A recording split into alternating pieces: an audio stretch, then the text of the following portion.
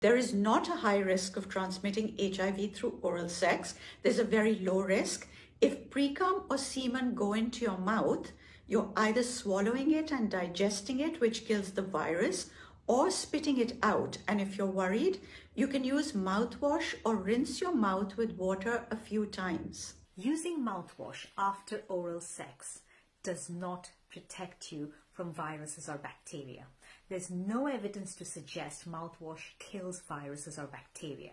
We regularly counsel people in the sexual health clinics so that they don't have this false sense of security of having unprotected sex and then trying to clear their mouth out with mouthwashes. It just doesn't work. Secondly, ingesting viruses or bacteria doesn't kill them. They grow inside our body. Saliva, gastric secretions do not kill them or digest them.